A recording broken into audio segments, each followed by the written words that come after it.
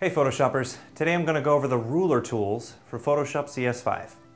The ruler tool is a measurement and straightening tool that allows you to take direct measurements of your image and use the tool to straighten and crop your image.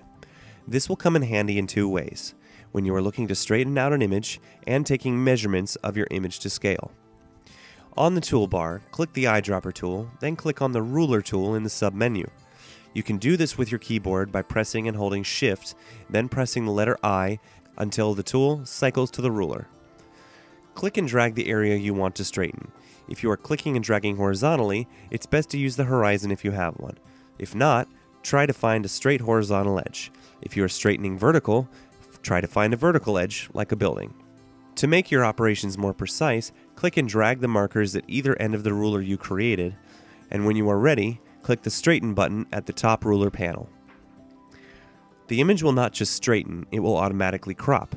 Now if you don't like the way it cropped, simply go to your history window and click one step back, or press and hold Command for the Mac, Control for the PC, and press Z. You will be taken to a straightened but uncropped image. Now if you want to take measurements, it's a little more complicated. Go to Window at the top menu and click the Measurements Log option near the bottom. This will open a new window. Now you want to determine how long your measurements are. On the top menu, go to Analysis, then go to Measurement Scale. You get an option. Pixel length is self-explanatory. 1 pixel equals.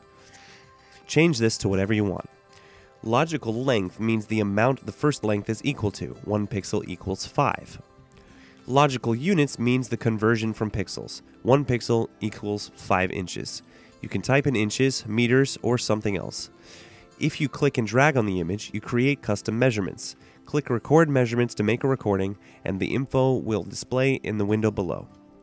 That's pretty much all there is to this tool, but you will most likely find yourself using it if you took a slightly rotated picture. Thanks for watching. If you have any questions or requests for Photoshop, please send them to requests@mahalo.com. Please also rate, comment, and subscribe below.